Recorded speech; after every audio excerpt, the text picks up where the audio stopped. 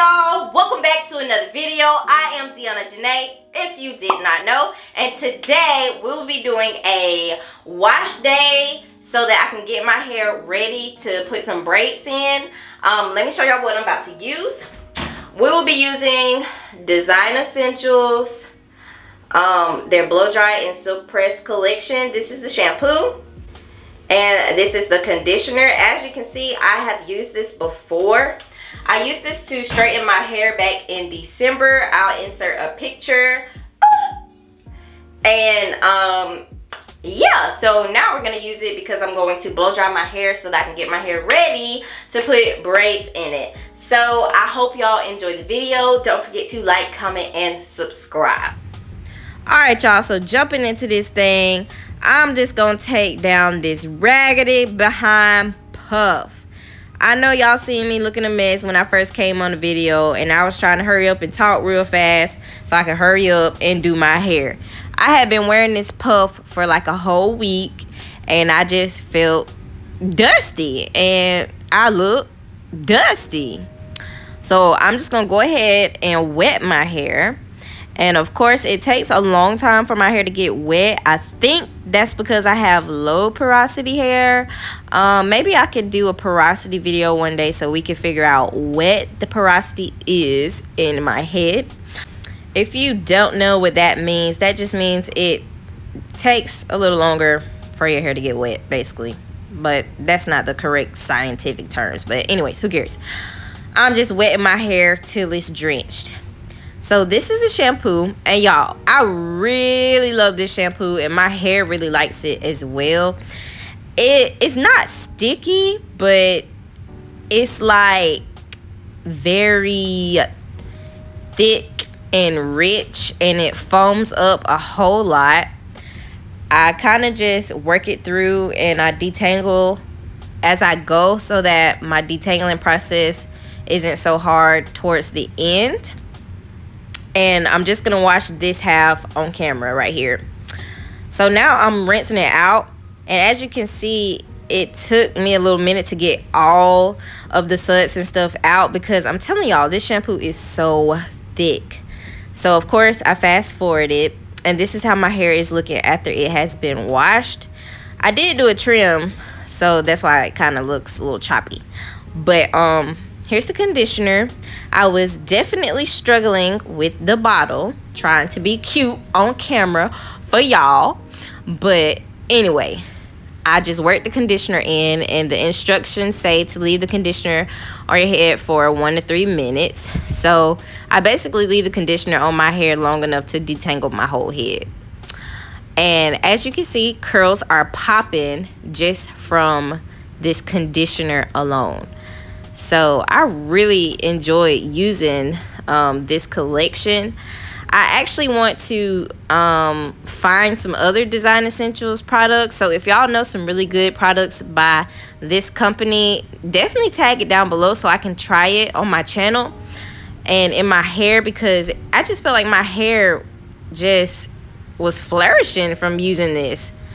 I always love a product that makes my hair look real juicy and fluffy, and that's what this does for me.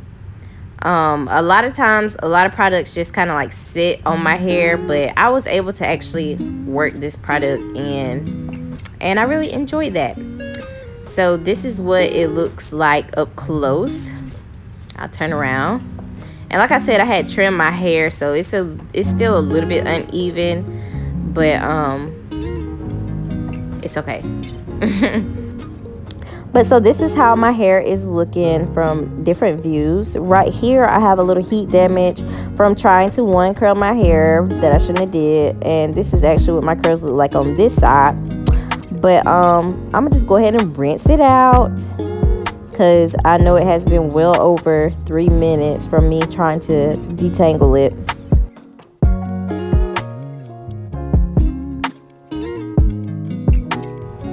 Now y'all can't tell me my hair doesn't look good right here, and I know I'm struggling because I got so much water in my eyes, but just look at my hair. Like, it looks like it had a moisturizing bath like the bottle says.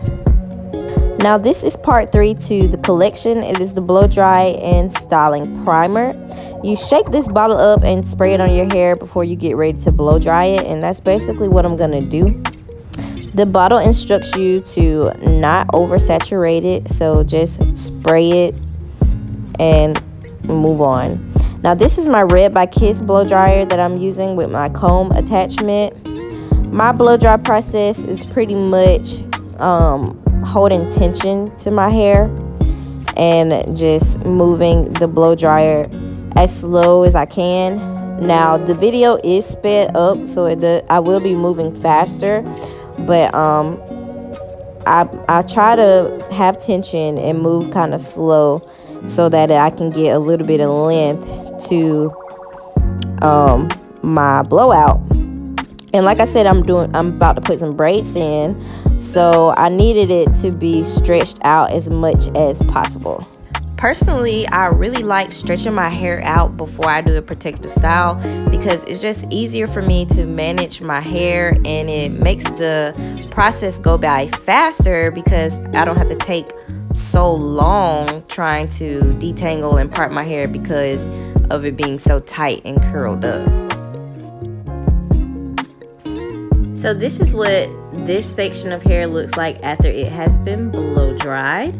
I forgot to tell y'all, but I always section my hair into 4 parts when I get ready to blow dry it. It just kind of helps me get everything out the way and just focus on one side at a time. I try to treat every section the same way.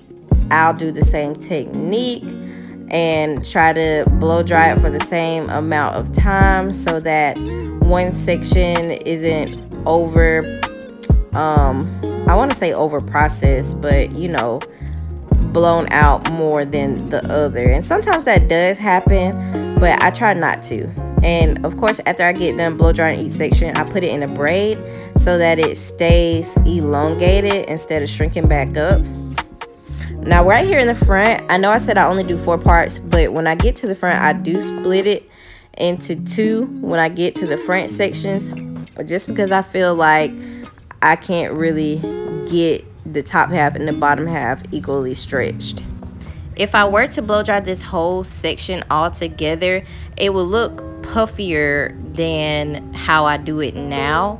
It just helps me to get it more flat at the top.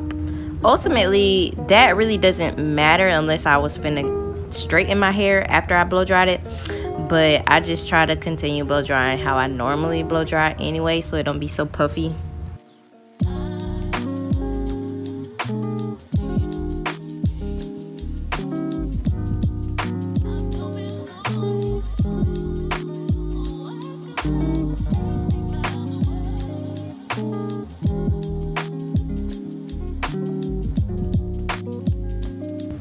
Alright, so now I'm just doing the same thing on the other side, splitting this last section into 2 and slowly moving the blow dryer through it with some tension so that I can stretch it out as much as possible.